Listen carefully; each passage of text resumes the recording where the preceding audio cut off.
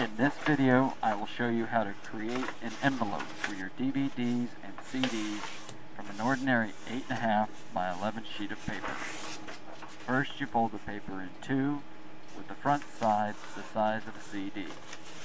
Then you fold the corners and sides. Then you fold the wings of the sides in, and the back side over, and then inside the envelope. This design does not require scissors, cutting, tearing, taping, or gluing.